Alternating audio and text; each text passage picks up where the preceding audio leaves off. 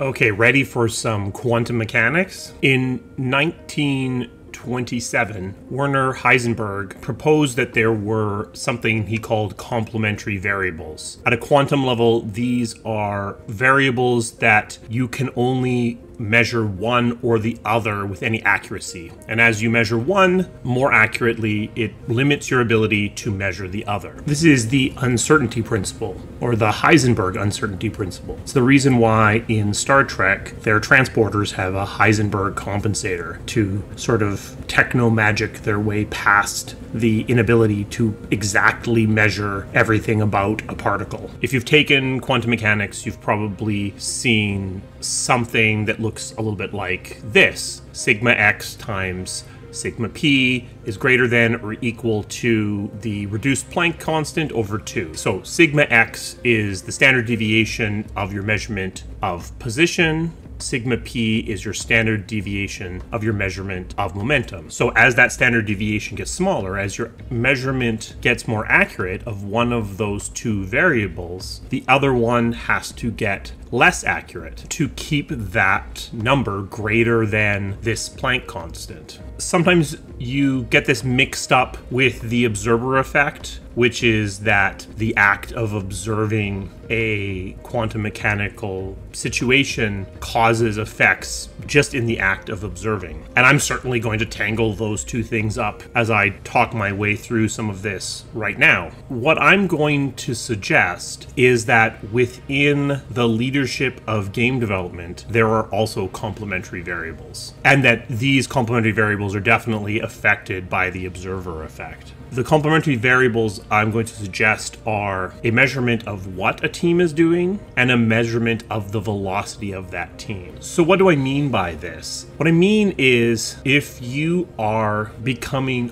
overly concerned about measuring the velocity of your teams, you can potentially lose the ability to measure exactly what they're working on because you're becoming so focused on ticking tick boxes that you lose the ability to actually inspect the quality of their work and make sure they're even doing the right things because you're just measuring velocity. There's a saying that you get what you measure, and I think that's exactly what we're talking about here, is that if you over focus on velocity, you get velocity, but you don't necessarily get quality or even the correct tasks being done. And the reverse is also true. This is why I'm suggesting that this is a complementary set of variables. If you over focus on exactly what a team is doing, you're going to lose the ability to measure velocity. Or maybe, even stated more strongly, you're going to reduce that team's velocity because you're going to be so focused on the quality of every single thing that they do, of making sure that they're doing exactly the right things. That team is losing the ability to do things for the sake of speed, and that's going to actually reduce their velocity. So I guess I'm actually stating something even more strongly than the standard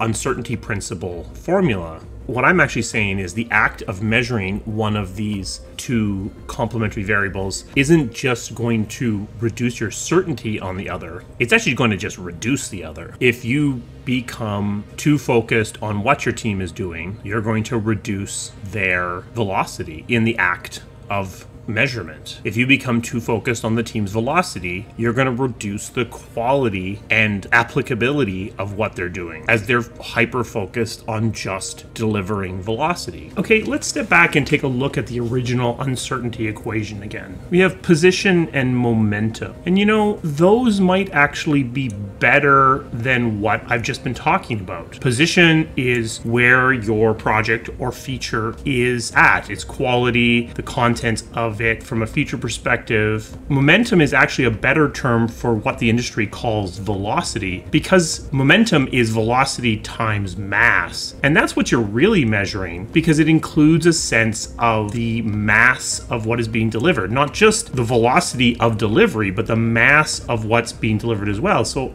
I feel like momentum is actually a better term for the movement of your team than velocity. Not that I expect I'm going to be able to change the way that the industry talks about it, but I do think that it actually encapsulates what is being talked about better than velocity alone does. So what's the answer? As with many things, the answer is to try to strike a balance between focusing only on velocity and focusing only on quality. There needs to be both meeting somewhere in the middle to get your teams to be working to their best ability to deliver both quality, but at a quantity that's acceptable. I originally had this formula proposed: sigma W times sigma V is greater than or equal to D over 2, where sigma W is your standard deviation of your measurement of what is being done. Sigma V is your standard deviation of the measurement of the velocity of the team. And then D is